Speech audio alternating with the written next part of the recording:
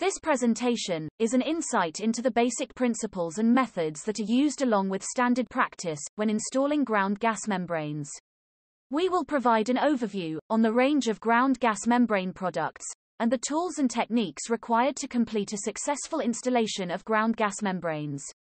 This video does not cover the complete installation of a ground gas protection system, which also includes building structure and ventilation requirements.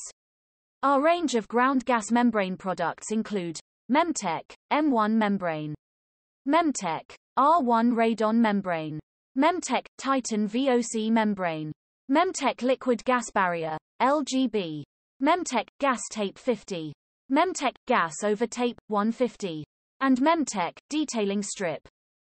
As well as the Memtech range of products, you will also require a heat gun with power cable and a suitable power supply.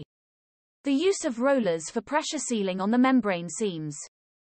Scissors or cutting tools. Tape measures for confirming dimensions. Black and white marker pens. And cleaning tools to get the membrane in the right condition. Correct PPE should always be worn. Exact details will vary, depending on the construction site and the specific COSH requirements. Here, we can see some damage. In this instance, the membrane has been burnt through.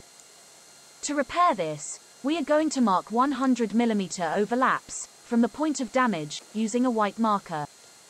To form the repair, there are a couple of options.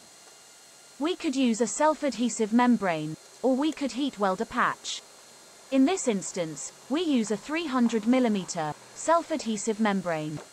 Using scissors, cut a suitable section of membrane.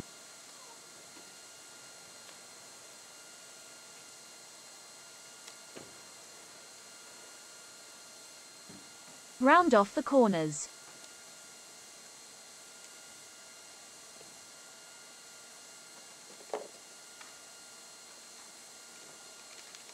Activate the bitumen with heat, and apply the patch, rolling it firmly into place. Once detailed, check the seams and edges. Rounding off the corners to the patch minimizes the risk of unpicking and the edges being kicked up. Damage to gas membranes and their repairs should be recorded in case a verification officer wishes to confirm the detail or what the problem was. In this case, the damage has been identified, and the markers give an indication of the overlap allowed in the repair.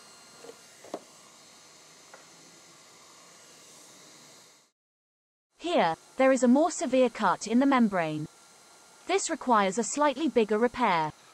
Again, mark the 100 mm overlap from the point of damage. Additionally, there is a pin mark here, which has been identified as well.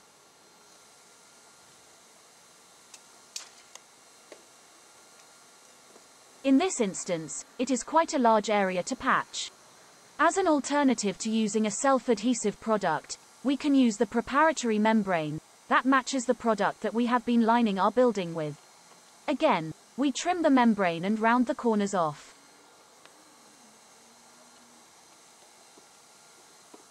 This time, we are going to heat fuse the membrane. Locate the membrane in the required position, making sure the surface areas are clean. Starting off from the center, we activate as much of a seam as we can. The corners are rounded off to allow us to continue the seam around. Round corners also minimize the risk of pick points, which could be a weak spot in the fuse between the membranes. As you can see, the detailing is carried out by working in a diagonal formation and just shutting off between the sections. The white markers have now disappeared under the patch. If they were put in place by the verifier, it can help to add a fresh marker, so they can see your patching has fallen within the perimeters required.